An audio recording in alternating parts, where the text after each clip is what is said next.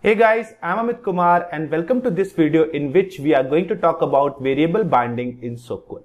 In this video, we will see how we can bind a variable to a SOQL query so that we can make that specific SOQL query to behave dynamically with different types of values. So without wasting any time further, let's proceed with the video.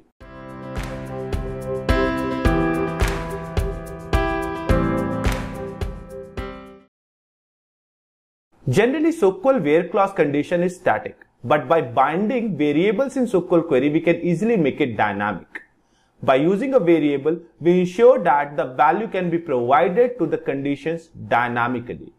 Though, variable binding can only be used with SOQL query written in Apex and not in the query editor of the developer console. For example, here you can see there is a variable account type which is binded to this specific SOQL query to the type field, and this specific SOQL query can only be used in the Apex code. So it's pretty much of talk, and now it's time to see the things practically. And guys, if you enjoyed the video, please give it a thumbs up and share it with your friends. And if you want to stay updated with proper Salesforce tutorials and want to watch more tutorials, make sure to subscribe to our channel and press the bell icon. Also, if you have thoughts or question, drop it in the comments. I would love to hear from you and promise I will read every single one. Thank you so much guys, and now you can proceed with the video. Hey guys, welcome to the practical session of variable binding in SOQL. So here I'm going to create a class where I'm going to perform a normal SOQL. So I'm mentioning it as account utility, and here I will have a method get account with revenue, and I will perform a simple query that will return me account and its revenue. So account name, type, revenue from account, and definitely I will fetch it, hold it in a list of account and iterate over it. So let me add that part of the code. So here you can see I'm iterating over the accounts and I'm printing all these values. Now definitely when I will save this and call this specific method, I'm going to get all the accounts.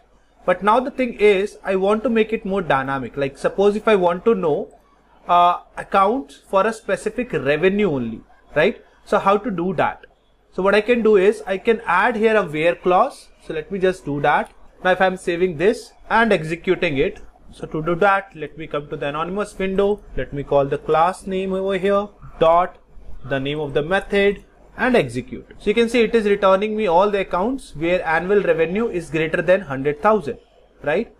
But still it is static. Like as many times I will call this method, always the result will be the same. Can we make it dynamic? Like can we pass a specific annual revenue over here and it should return me account with greater than that annual revenue only? So yes, it is possible. So what we can do, we can have a variable over here and we can bind that variable in the SOQL query. So whatsoever is the value of the variable, according to the variable value, this SOQL query will change. This is known as variable binding.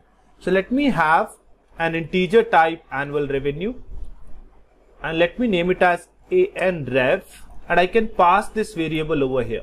Now while binding the variable, you have to be a bit careful. You will mention the variable name, and just before the variable name you have to add this colon. So with the help of this colon, you can bind any variable to a SOQL query. Let me save this. Now when I'm calling this method, that time I have to pass an annual revenue over here, and according to the annual revenue my result will change, and execute, and now you will see the result is different. You can see 7 accounts are coming over here, right? Now if I will change the value to this one, definitely the result will change. So let me execute it again, and now you see you are getting lesser results. So you are making your query more dynamic now by binding a variable to it. Now you can not only bind a normal variable, you can bind a collection as well. Now to show you that, let me write one more method over here, this time for account types. So I'm creating a method get account with type. I'm also making the previous method more meaningful, like get account with revenue more than, because we are having greater than condition over here, right? Now here I will have a list of string and let's mention it as AC types. And let me write down the query and the rest of the thing for this method. So here you can see I have written the query over here, select ID name type from account, where type in, I'm using in, and I'm passing a list of values. Now this is static values, definitely I will make it dynamic, and I'm getting those account types. Now how to make it dynamic? Now instead of writing down this list directly over here, you can bind this list over here. So I will remove all this along with the pair of parentheses, and I will directly bind AC types. No need to use parentheses over here when you are using a list to add in the in operator. Okay, let me save this. Now we can call this. So let me just call it over here.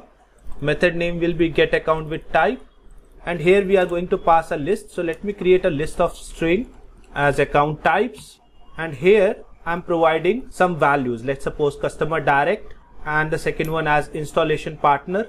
Now here you can see I am passing this list to this method now and execute. And here you will get all the accounts with customer direct as the account type or installation partner as the account type. So that is how you can bind a variable in a SOQL query. That marks the end of this video. See you soon in the next video. Till then, thank you and take care.